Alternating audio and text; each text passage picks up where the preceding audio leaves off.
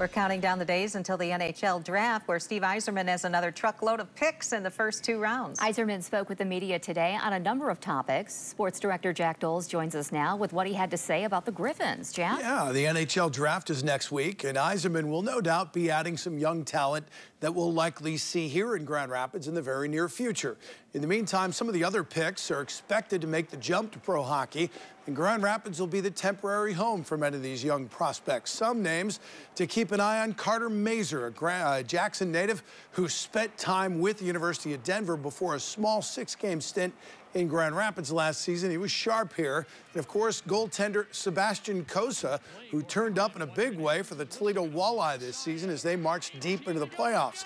Those aren't the only names to keep an eye on. Today, Yzerman spoke about what he sees in Grand Rapids now that there's a new coach in Dan Watson and a wave of young talent that'll keep their eyes on the Motor City. Got several players that we're hoping develop into NHL players and play for the Red Wings over the next 1 to 4 years. It's an exciting time for us to have our, GR just over 2 hours away, and a lot of prospects going in there now. The American League is a tough league to win in, and it's even harder when you're in there with a bunch of first and second year players.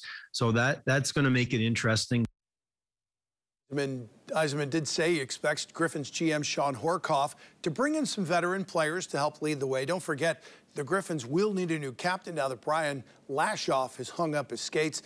And as a reminder, the first round of the NHL draft is Wednesday, 7 o'clock on ESPN.